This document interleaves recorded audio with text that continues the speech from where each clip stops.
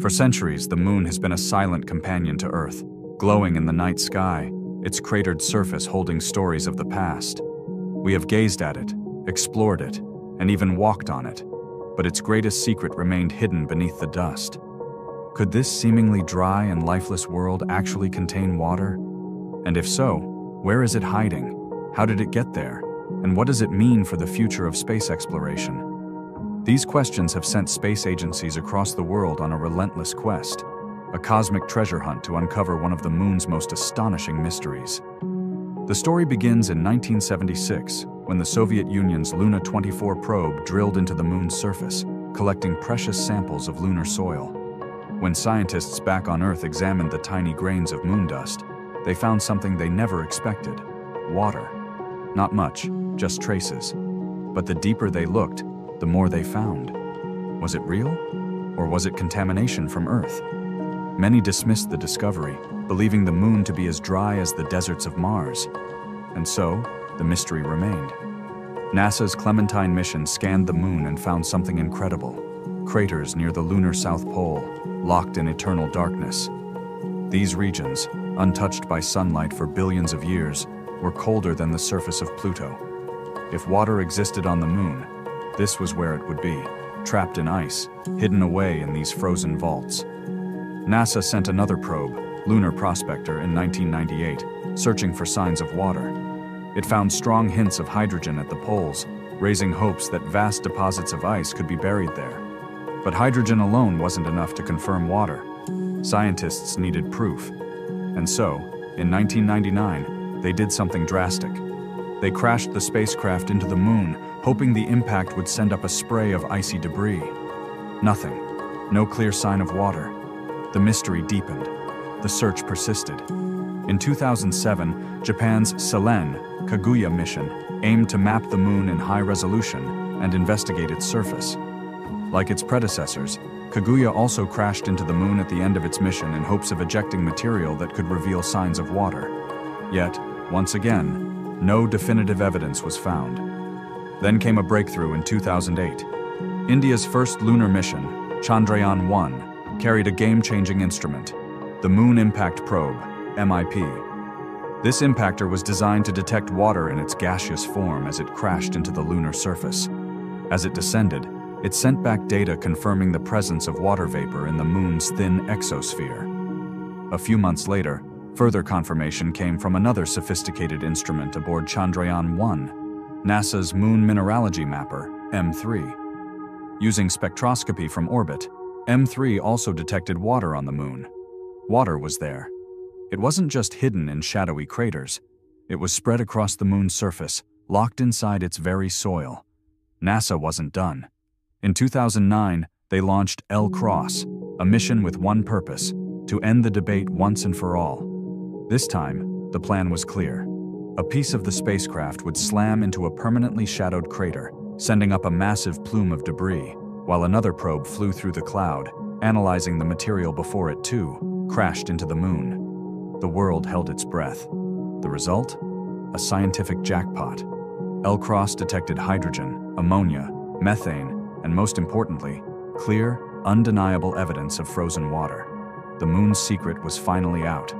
Today, scientists estimate that the moon holds an astonishing 600 billion kilograms of water ice, an amount so vast that it weighs as much as 460 million cars.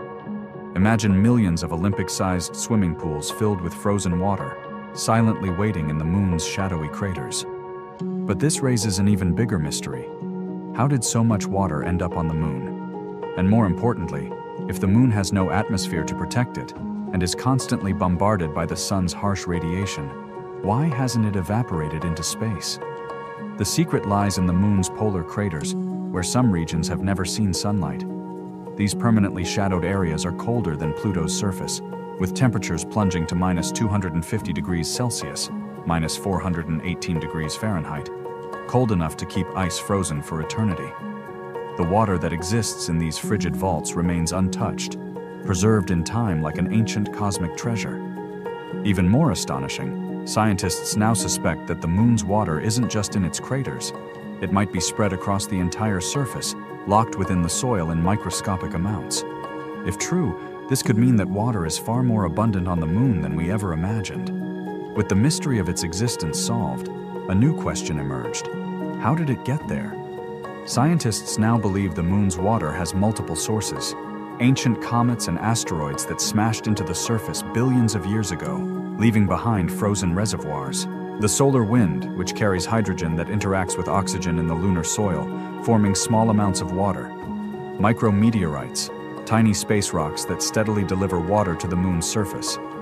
Glass-like beads created by intense heat from meteorite impacts, potentially acting as natural water storage. Recent missions, including India's Chandrayaan-3, have provided even more detailed insights.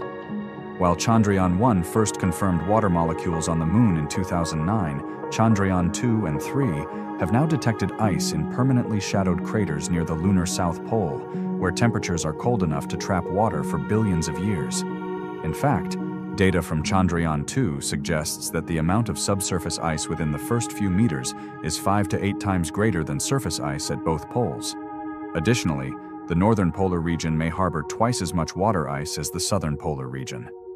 NASA's SOFIA mission further confirmed water in unexpected places, on the sunlit surface of the moon in 2020. This discovery suggests that water may not be limited to dark craters, but could also exist in lunar soil and minerals. Scientists now understand that the moon's water exists in various forms: ice trapped in deep, permanently shadowed craters at the poles, water molecules mixed within the lunar soil, tiny glass beads from meteorite impacts, storing water like hidden reservoirs. Even sunlit regions, where trace amounts of water have been detected in minerals. This means water is far more widespread on the moon than we ever imagined, hidden in places we once thought impossible.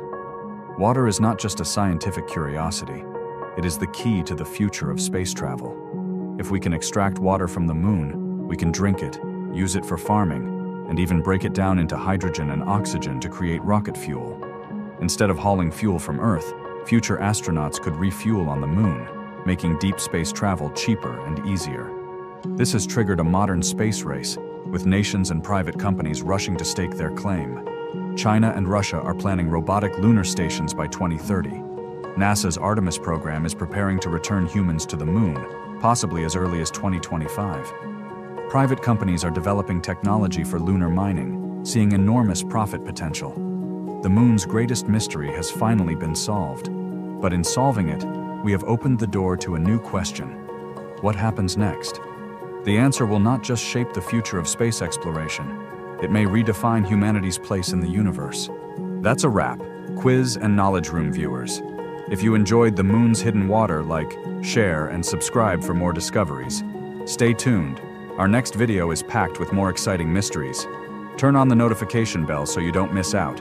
See you soon.